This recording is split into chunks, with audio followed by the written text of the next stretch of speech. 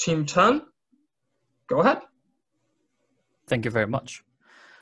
Hello, everyone. Thank you very much for coming. This is Finals 10, and today we'll be presenting about penetration debrief for next generation power, electric, and water.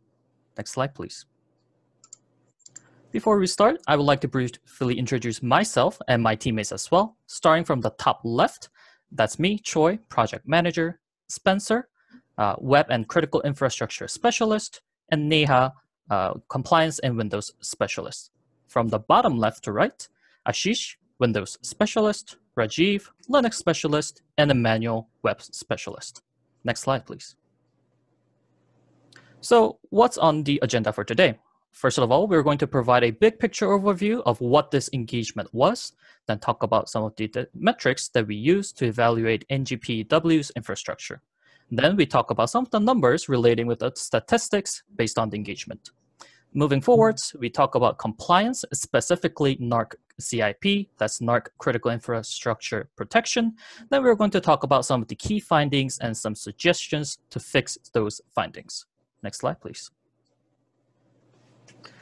Finals 10 was contracted with NGPEW in order to provide a second penetration test to assess risk of NGPEW's infrastructure. Finals 10, we specifically focused on the critical infrastructure because it is so important to NGPEW's business as well as physical security of many, many people out there. Our ultimate goal was to find and identify vulnerabilities, as well as provide a way to mitigate and respond to these vulnerabilities to make NGPEW much more secure. Next slide, please. So in terms of metrics, we like to use the combination between technical metrics and human analytics in order to provide a holistic analysis of a vulnerability. So for example, next slide, please. For technical metrics, we like to use the CVSS scoring, that is Common Vulnerability Scoring System, to evaluate the technical criticality of a vulnerability. We then mix or combine that with our in-house risk matrix that helps us to convert that technical risk into the context of the business. Next slide, please. For actually fixing stuff and getting things done, we like to use the prioritization metrics to help NGPEW to identify which findings to focus first. So we use the notation of critical, short-term, long-term, and eventually. Next slide, please. So we wanted to first outline the revalidation of vulnerabilities found in the previous engagement. And our team found that over 57% of these past vulnerabilities had been remediated or partially remediated in the most recent engagement, which is a testament to NGPEW's commitment to improving cybersecurity posture. Next slide, please.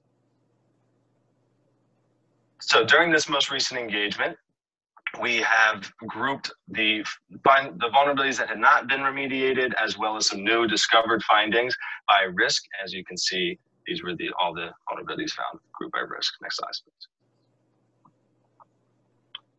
These vulnerabilities also had a wide range over NGPEW's environment, most being in the network services and web applications. Next slide, please. Based on the findings found during the engagement, Finals 10 believe NGPEW's current securities deviated from the NERC CIP compliance requirements. Although Finals 10 is not a NERC CIP compliance auditing organization, but there are some things that look concerning to us and might possibly lead to consequences for NGPEW. During the engagement, we found vulnerabilities that pointed to the deviation from these two SIPs shown on the screen. Our team suggests NGPEW use a compliance assessment tool to perform a comprehensive self-assessment. NERC also has a risk-based compliance monitoring and enforcement program which helps companies assess their risk and evaluate their compliance. In the events that NGPEW decide they are in violation of the NERC CIP compliance, we recommend self-reporting the violations to NERC.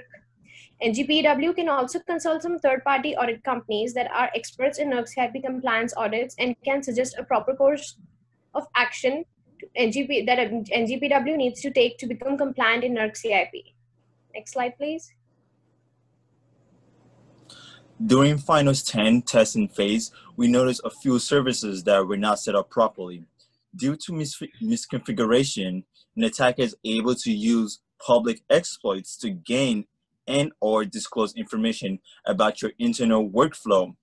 The impact of such misconfigured services is critical because an attacker is able to take over those services, and that can negatively impact NGPEW.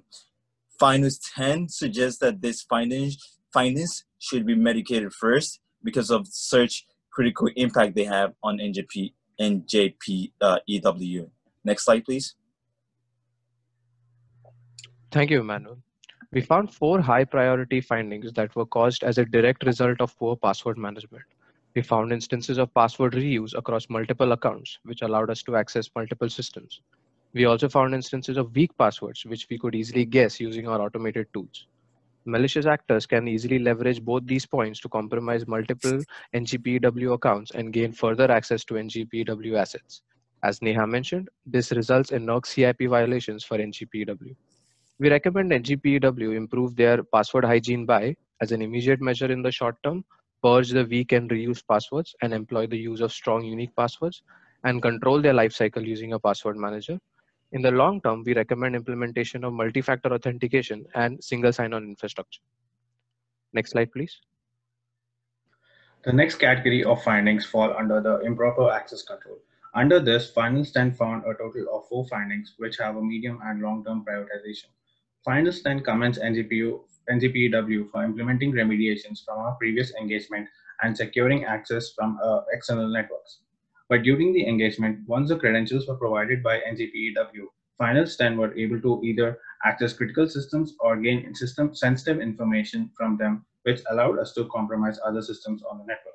Some systems just had a basic password authentication, and as said by Rajiv, these passwords were not up to the current industry trends.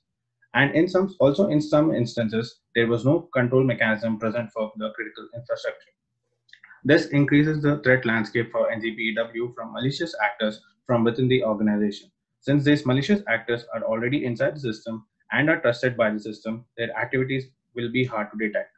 Finals 10 would also like to point out that findings under this category deviate from the NERC CIP compliance and suggest that NGPEW step up their access control methods to secure the network. Next slide, please.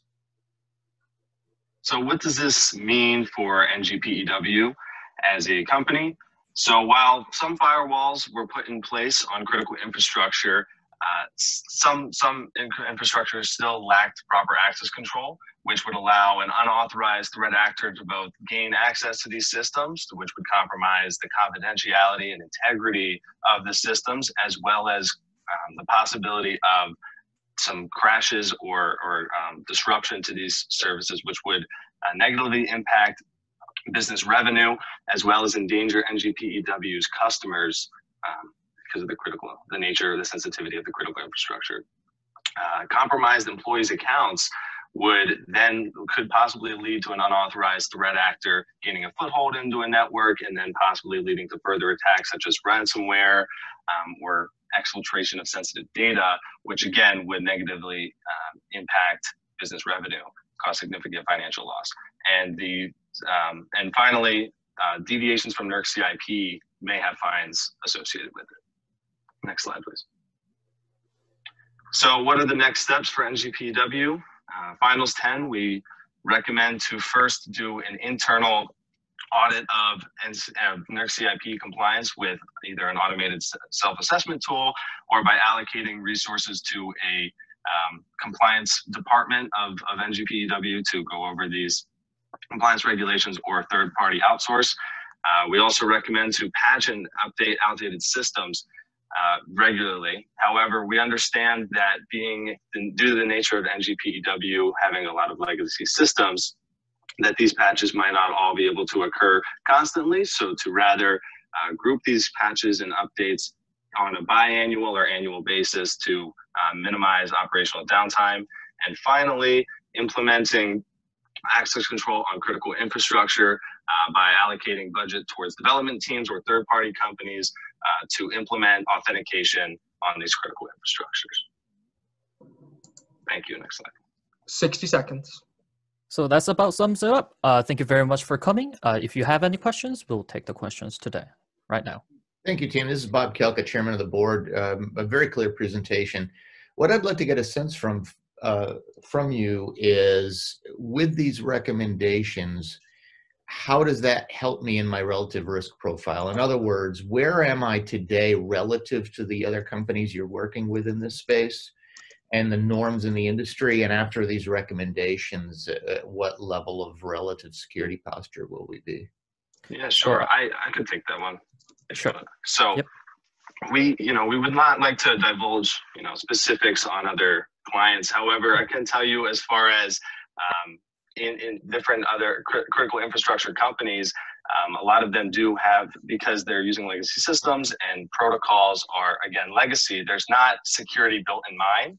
And so by implementing these access controls on top, we are seeing that becoming an industry standard as we sort of migrate to newer hardware and systems that can support protocols developed with security in mind. So by implementing such access controls from a critical infrastructure perspective, this would greatly improve your security posture to match industry standard.